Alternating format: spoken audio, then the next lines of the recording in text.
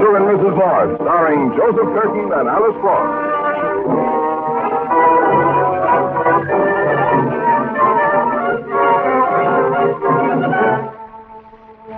All sorts of people are going around making all sorts of surveys about the habits of the American male and female. If they ever questioned Pam and Jerry North, they'd learn something that would make their hair stand on end. For instance, in the morning, Jerry prefers regaining consciousness by degrees. But Pam, on the other hand, hold on to your pencil, Dr. Kinsey, Pam is as gay, fresh, and romantic as a lark. I'm in love, I'm in love, I'm in love, I'm in love, I'm in love with a wonderful guy. Da-da-da. Pamela, you are not Mary Martin, and I am not Ezio Pinza. So will you do me a favor? Don't be so gay until I've had my first cup of coffee. Anything, my sweet. Oh, I'm sorry. You're male, dear. Now drink your coffee. I'm in love, I'm in love. Pam, please. Here's a letter for you. Maybe you'd like to read it, dear, while I have my coffee. Thanks, dear. Dear Mrs. North, you don't know me, but I'm the type of woman who believes in calling a spade a spade. And our Jerry... Who's it from, dear? My mother, you beast. What would I say? Oh, nothing. Jerry met me at the Rumba Taxi Dance Hall, where I'm trying to make an honest buck as a dime a dance hostess. After 20 cents worth with Jerry, I know it's love and it's mutual. What's your mother write, dear? She's taken up the rumba, you... I think you and I ought to sit down and discuss it like civilized people so that we can dispense with Jerry to our mutual satisfaction. Yours sincerely, Honey Jones. Well, let me see the letter. Oh, no, you don't. Where are you going? Do I ask you where you've been? Will you tell me your working lady? Pam, where are you going? I may be going home to Mother. Pam, come back here. Is that you, darling? No, it's me, sweetheart. Your missus just took the elevator. I'm glad for the chance of having you all to myself. Who are you? Tony Jones. You recognize the name? No, and what do you mean coming... Does honey mean anything to you? I never touched the stuff. What you call honey stuff, wise guy. She's my wife. Listen, my name is Jerry North. North. I know. Bad enough, my wife working at a taxi dance hall. But I ain't gonna stand for customers getting fresh with her. That I ain't gonna stand for. I tell you, Mr. Jones, I've never... Shut up and listen. If I find out that you've been seeing her again, I'll kill you with my own bare hands. Now stand up. What for? Because I want to knock you down.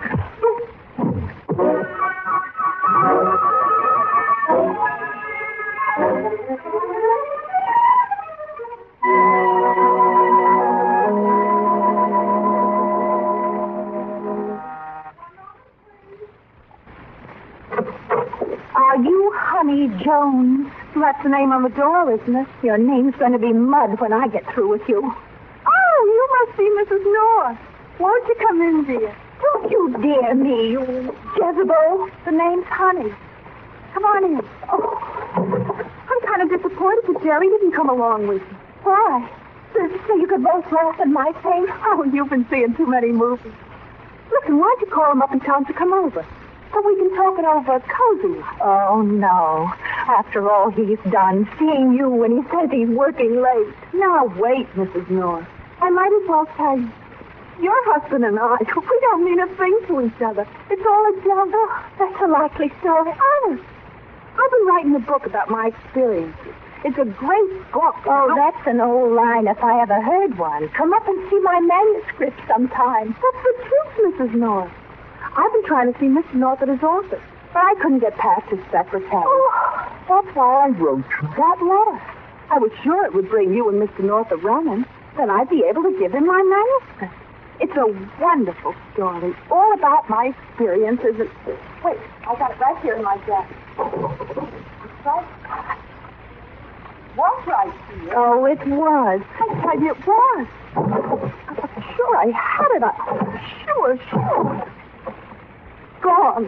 Someone's stolen it. Oh, what am I going to do? Well, that's easy. Make up another story. Oh, fool, get out of here. I've got to find out who took it. Stop acting with me, honey. does this convince you that I'm not acting, Mrs. North?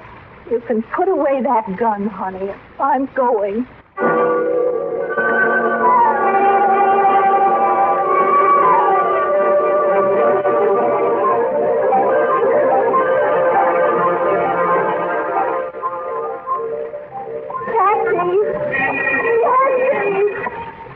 Hop in, lady. Where to? Home. All right. How many guesses do I get? Maybe she's telling the truth. Oh. And then well, go ahead. What are you standing here for? Take me home. No. No, hold it. What's the matter? That's my husband. He's going into the building. Oh, take me away from here. Well, will you tell me for the last time where your home is? Who said anything about taking me home? Take me to police headquarters.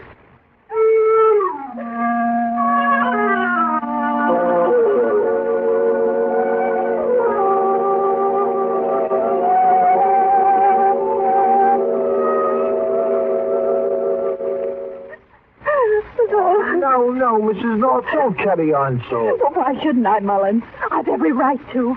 Going into her building and in broad daylight. Well, now, there might be a very simple explanation to it, Mrs. North. Yes, of course there is. He's going up there to see Honey.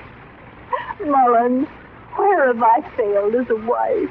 You tell me. Oh, you haven't, Mrs. North. You've been a sweet, devoted help. Oh, there, Mrs. North, please don't carry on. Sure, it's easy for you to say there. You're not in love with Jerry. Here, now, take a sip of this coffee while I answer the telephone. Sergeant Mullins, homicide. Mullins, this is Jerry North. Oh, Mr. North. It's your husband, Mrs. North. Oh, let me at that Hold on, now, phone. Mrs. North. You'll get your chance. Well, Mr. North, you ought to be ashamed of yourself for finding a woman like Mrs. North. You won't telephone to her. Mullins, listen to me. I'm over at a girl's house. Her name's Honey Jones. Oh, have you no shame, man? Mullins, I'm trying to tell you something. You sure got a lot of explaining to do, Mr. North. Honey Jones, indeed. That's the name, Mullins. Get over here as fast as you can. She's been shot to death.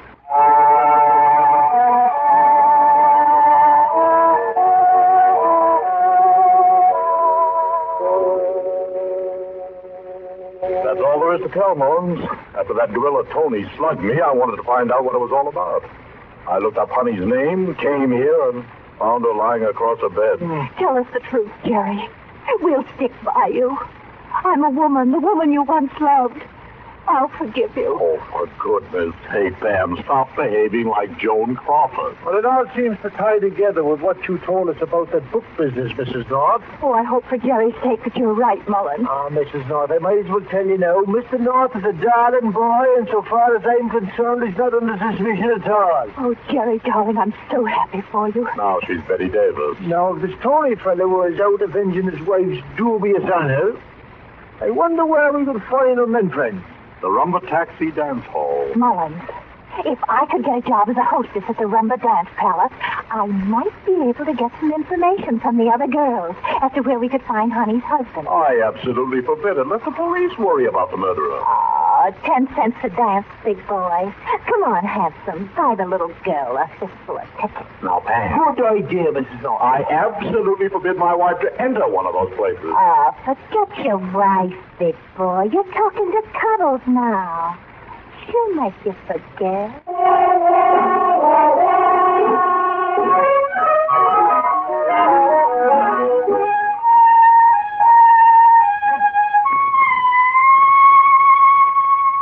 Bad, Cuddles.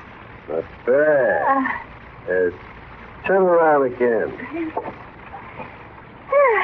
Well, do I get the job, Mr. Snark? The girls all call me Eric. Hey, you fill out that evening gown pretty good. Thank you, kind sir. Come here, baby. Let's try a little dance together. There's no music. Who needs it? We can make beautiful music together. Oh, you fresh. Oh, the little girl is blushing. Well, you'll loosen up later. Now, look, baby, let me give you a couple of pointers. First of all, keep your eyes and ears open. What do you mean? When a guy's dancing with you, just let him talk. Remember what he says. What guy? Any guy, Cuddles. You never know what you can learn about a guy. What's the old expression? Knowledge is power. I think I understand, Eric. You and I'll get along, baby. Feel free to come into my office anytime and we can talk. I'll do that little thing. Honey said you were a regular guy. Honey? What do you know about Honey? Oh, my arm, you hurt me. What's the matter with you? So you're a friend of Honey's, huh? Well, I shouldn't hold that against you. What does she do? Nothing. But she ain't the type of girl I like working in my place. I fired her. Well, that's funny. I saw her this morning, and she said she was coming to work tonight. She was here tonight. She was here tonight? Sure. She left a few minutes before you came in. Well, I guess I better be getting out on the floor. Wait a minute. I ain't letting you go yet. What's the matter? What did I do? You didn't do nothing. I just want you to have a drink. Oh, I keep my good stuff under lock and key. I see. What's that? Scotch. No, that blue-covered thing. It's nothing. Looks like a book somebody's been writing. You a writer, Alice? Have your drink. Some of my best friends are writers. Good luck, Cuddles. Honey once told me she was writing... Bring it down and get out of here. Well, you only live once.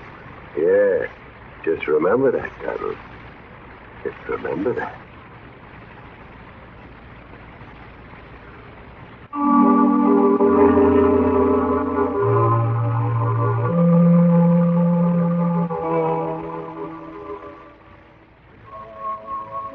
Mullins, I can't stand it. Look at those men ogling us. Take it easy, Mr. North. Mrs. North's doing fine. Yeah. I've got a hunch we'll find the murderer here yet. This is easier than finding out things by setting the suspects up against the wall. At least we know now where Honey's manuscript is. Well, why don't we arrest this Eric character and get it over with? He lied when he told Pam Honey was here tonight. Be patient. We will, Mr. North. I really believe you're enjoying this. Oh, now don't be silly, Mr. North. It's all in the light of duty. Well, tell you what will turn up. My, what lovely girl. Huh?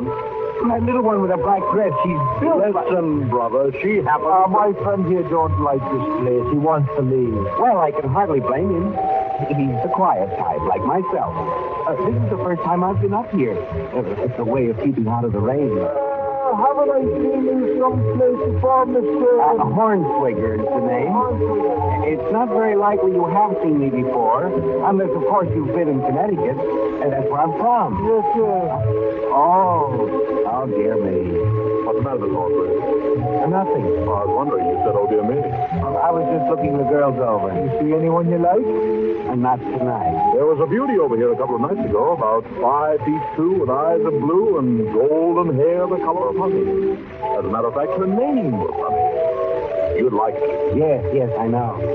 But where is she tonight? Oh, you know her. Well, I danced with her once. A charming girl. I thought you said you were never up here before. Oh, dear me, did I say that? Excuse me, gentlemen. I'm going over to the bar and have a drink. Anything, Mullins? I think he's worth investigating, Mr. North. Hello, Mullins. Have you found out anything yet? Well, not about the murder, Mrs. North, but you see the man going over to the bar? His name's Hornswigger. Get him to dance with you. Find out anything you can. Well, I'll try, Mullins. I absolutely forbid it. I danced with him myself. I had this here. Now, listen, Mr. Broadway. Hiya, handsome. Go away, little girl. I'm not interested in dancing. Come on, handsome. Be a little sociable. Will you please stop bothering me? Oh, you're the frigid kind, aren't you? That ain't the way Honey said you were. What? Oh. Shall we dance? Delighted. What do you know about Honey? I'm only her best friend. That's what I know about Honey.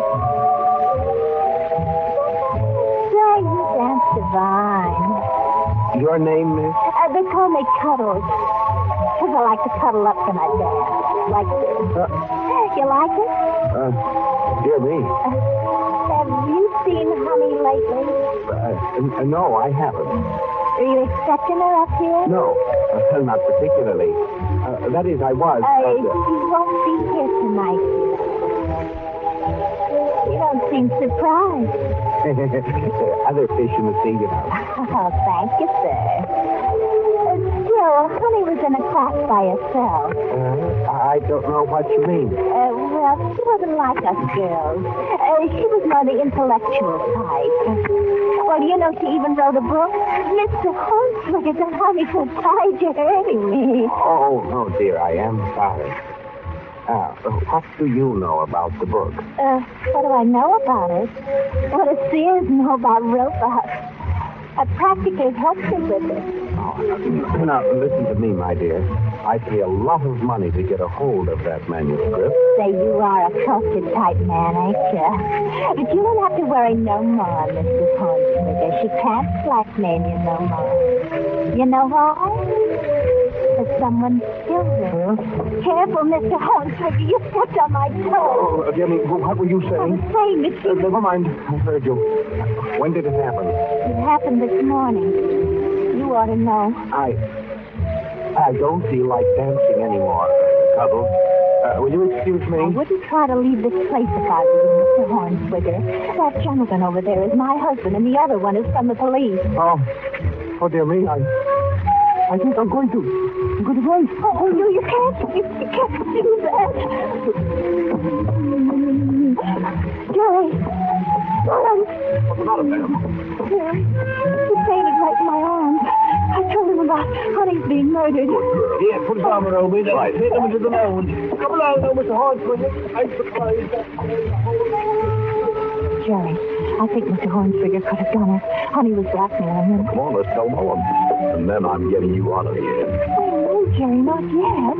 Maybe it wasn't Mr. Hornswigger at all. But you just said that. Well, I know, but her husband could have done it because he's jealous. Eric could have done it because he just looked mean. And then there's Mr. Hornswigger. Here's the lounge. Mullins. Mullins. Jerry, look. He's unconscious. Mr. Hornswigger's gone.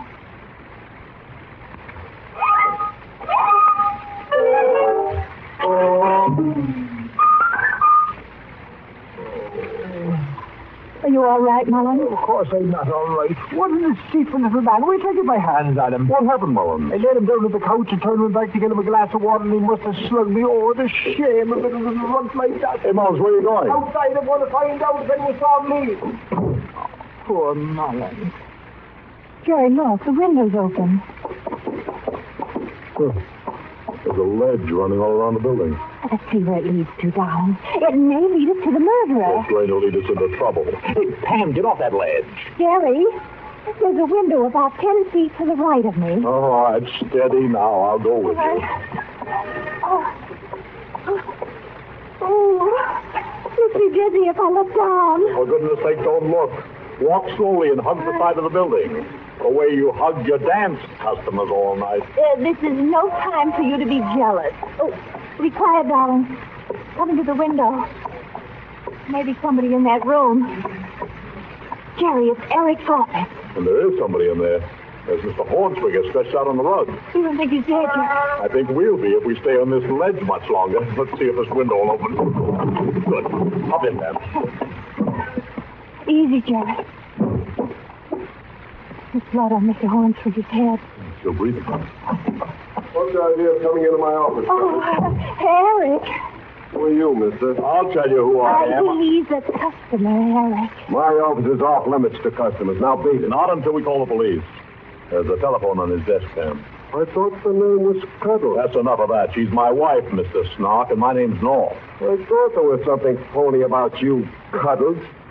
Who are you and what do you want? We don't want very much, Mr. Snark. All we want is to find out who murdered Honey and why you did it. Oh, ain't you the cute one? Her manuscript is in that desk, Jerry. Well, we'll take a little No, look. you won't, mister. Not even a peep. I ain't running no circulating library. But I am going to turn this office into a shooting gallery if you don't stand where you are. Careful, he's got a gun. I'm hardly breathing. I can put a stop to that, too. Who's that other guy that was with you, mister? That's the police. The police? You really fouled me up. Now I lose my license. All right, you can relax, North. I'm putting the gun away. I thought I could keep it quiet, but it's too late now. You can get on that phone and call the police. You mean you're confessing? What kind of a jerk do you take me for? I didn't do it. You stole her manuscript from her. Sure, I wanted to read it. I find out she's running a little blackmail racket on the side. I told her if she didn't cut it out, I'd mess her up real good. I've got to protect my customers. You've got a novel way of protecting your customers, Mr. Snark. Oh, you mean Hornswigger? Uh-huh. Well, what would you do, Mr. North, if some wild-eyed little jerk comes jumping through your window and accuses you of blackmailing? Who's there? Mr. Sergeant Mullins. Come in, Mullins. Tony. I'm glad to see you. Who is he, Jack? Honey's husband. He's the one who hit me. I remember when I was in high school, Eric, we used to sing a song that was something about the punishment fitting the crime. You played around with Honey, Mr. North, so I hit you. But you, Eric, you murdered her. So what you're getting is going to fit the crime perfect. You're crazy, Tony. I didn't do it. Put down that gun. Stop it, Gary. Listen, Tony. Now you listen, Mr. North. Listen to the noise a gun makes when it kills a rat.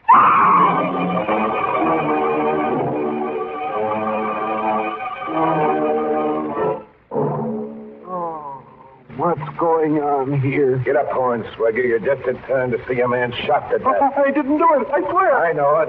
It's Snark who I'm giving it to. Listen to reason, Tony. Turn around and stand up against that wall. Jerry, I can't bear it. Tony, you're making a big mistake. No, I'm not making a mistake.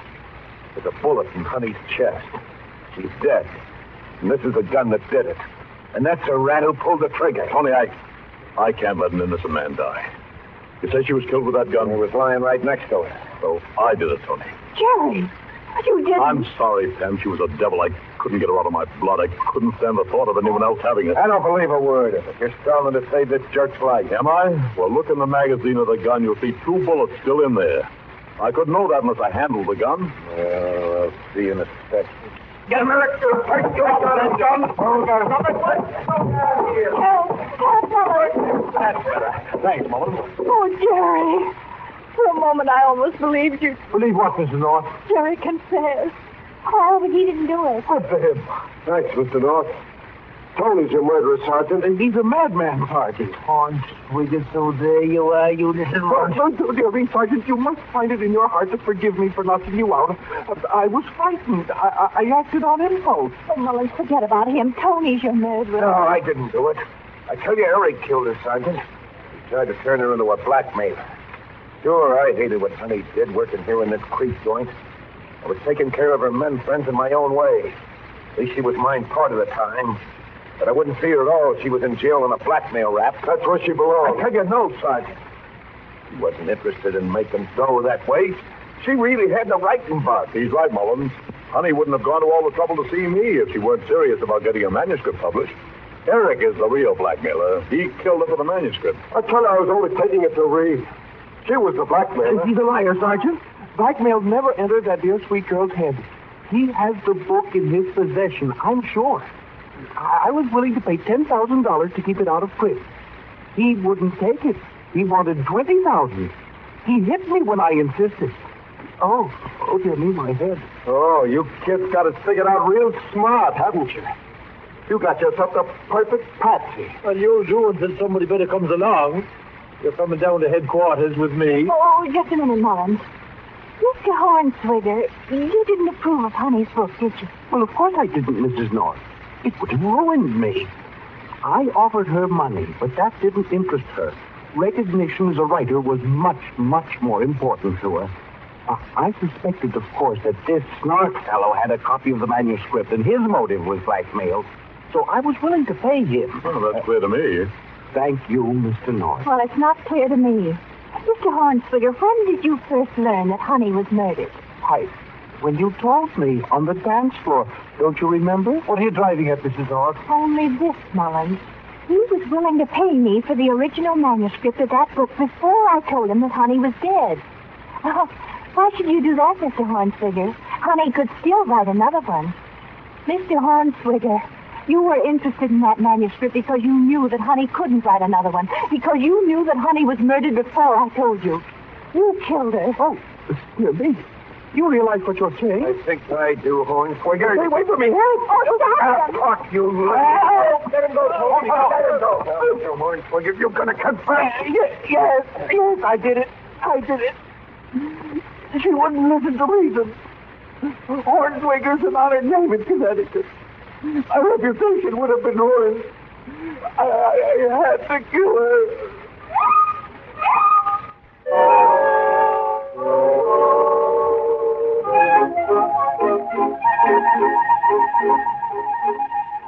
How are you feeling this morning, darling? The usual. I'm in love. I'm in love. I'm in I love. told you I was feeling the usual. Will you cut it out at least until I've had my first cup of coffee? Oh, did you have a hard night at the office? Yes, I was alone. Oh, poor dear. By the way, when I hung your suit up this morning, darling, I found these tickets in your pocket. Tickets? Yes, from the Rue de la Paix dance hall. Oh, really? I wonder how they could have gotten there. I'll give you just 2 seconds to think up a good excuse. Well, as a matter of fact, now, Pam, really, I was going to tell you about it. Mullins asked me to go up with him. He wanted to do a little investigation about the blackmail business, and I helped him. I mean, I really didn't enjoy it a minute of it, Pam. You know, those hot, stuffy dance halls. Oh, it was quite a chore, those dark lights in my eyes.